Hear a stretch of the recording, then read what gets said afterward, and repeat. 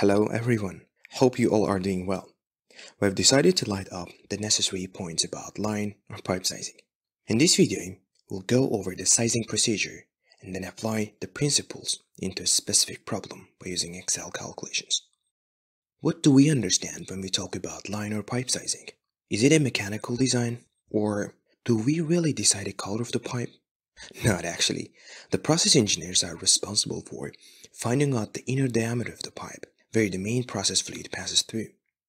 So why we find the inner diameter of the pipe rather than the outer one? Actually, this is your question. Please note your answer down. So we can exactly say that the line sizing is the procedure where the diameter of the pipe is found.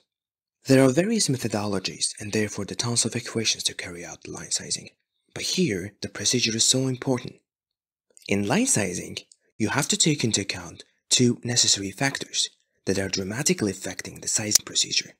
The first one is typical velocity range of fluid. For this factor, there are some standards that had been accomplished by relying upon the past experience.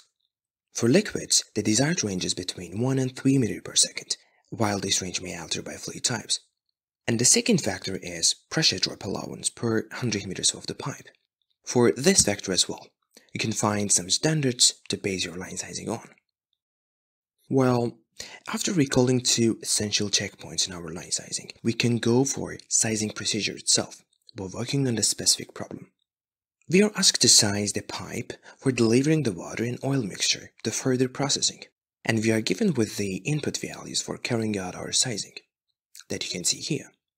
Also, we know the specifications for our checkpoints.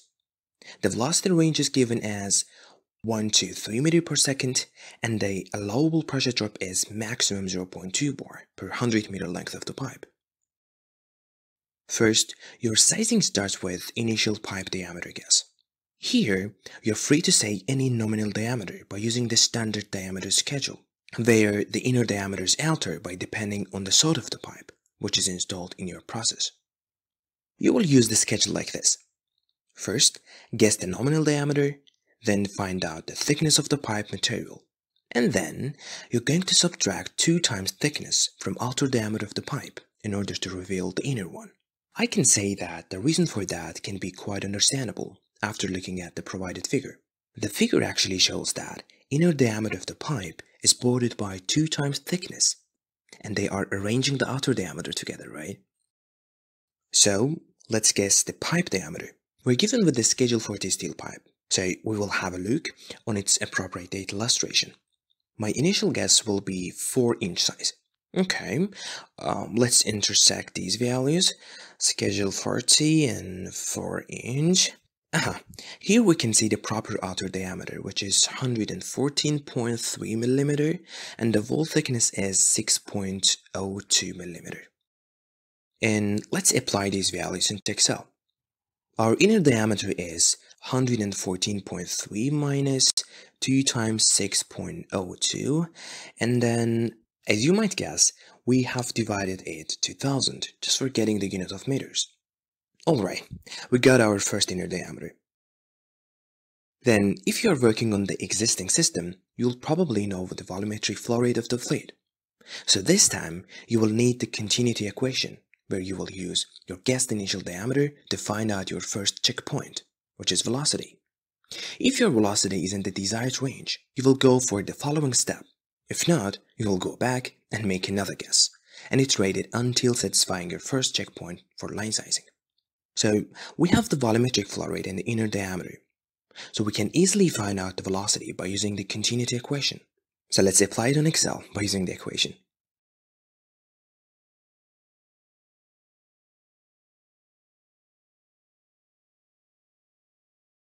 Wow, the calculated velocity is not in the desired range, so we have to go back and guess another pipe diameter. So from the continuity equation, we can see that more diameter means less velocity, so we should increase the pipe diameter, right? Our next assumption is 5-inch nominal diameter, where the corresponding values of outer diameter and wall thickness are about 141.3 and 6.55 respectively. Now, let's put them into the diameter calculation. And yeah, now we are in the desired range. After that, you will need to go for the second checkpoint, which is a pressure drop. Here, you will use the following equation to find out the pressure drop per length of the pipe. Well, let's have a look at the parameters inside the equation. So we know the length, which is L, diameter D, velocity V, rho is a density, but what about F here? So F is a friction factor which makes our work to get longer. So the friction factor is an essential phenomenon that you have to consider. So to reveal that in the first step, you need to find out the Reynolds number by using the following equation. Nice. Here we will first find the Reynolds number using the equation, which will help us to find out the type of fluid that our piping deals with. In industry, because of high production need, the flow regime is not laminar or even transient, so the flow regime is mainly turbulent, so that we will make our calculations based on that. Just inserting the parameters into Excel, we can find out the Reynolds number. Okay, multiply them and divide by viscosity. Well, our Reynolds number is quite high, which exactly shows that our flow is in turbulent regime. After knowing the Reynolds number, we will need the relative roughness, which is found just by dividing the roughness to our guessed diameter. Roughness divided by diameter. Well, we have two factors in our hands, Reynolds number and relative roughness, that are the main elements of our Moody chart. So using these fluids on my hand and our typical Moody chart, we can find out the friction factor. So please note that this is not only the way to reveal the friction factor, you can use alternative ways to reach that as well. So using the Moody chart, I will reveal the approximate value for friction factor, which is about 0.017. Alright, we have found the friction factor, which was the missing point in our pressure drop calculation. Now we will go over finding the second checkpoint, which is pressure drop. If it is in the desired range, everything is okay. If not, you will need to go back to the first step, change your initial guess, and repeat the calculations till you meet the specifications of your checkpoints. Then, what are you waiting for? Let's put the variables into Excel and calculate the pressure drop per 100 meter of the pipe section. I'm taking the length as 100 meters because the standard pressure drop is given by per 100 meters of the pipe section. Also, here on the length part, we will need to add miscellaneous losses as the pressure drop changer, which is almost 20 inner diameter of the pipe.